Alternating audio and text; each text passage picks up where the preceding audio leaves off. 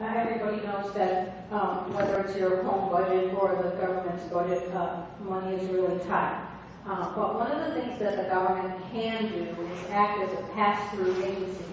So if the government were to, if an agency, say LAM, want to apply for a grant from the Kellogg Foundation, the government can act as a pass-through for that, help in writing the grant. Both the city and the county have people with grant writing capabilities who can help to write those grants.